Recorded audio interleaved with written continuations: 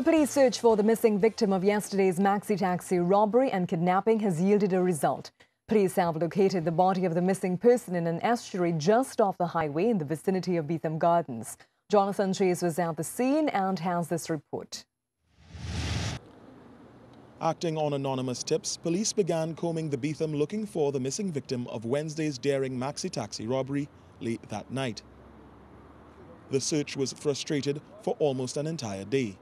But eventually, around 5 p.m. Thursday, police located a body floating in this tributary. The corpse's head was covered with a plastic bag, while the rest of the body was partially submerged.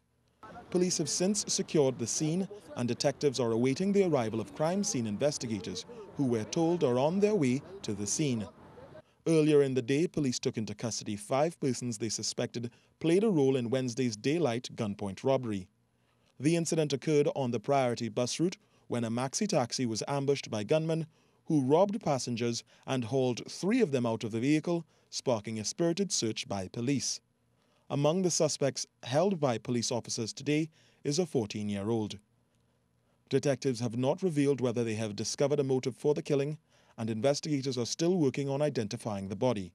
Jonathan Chase, CNews.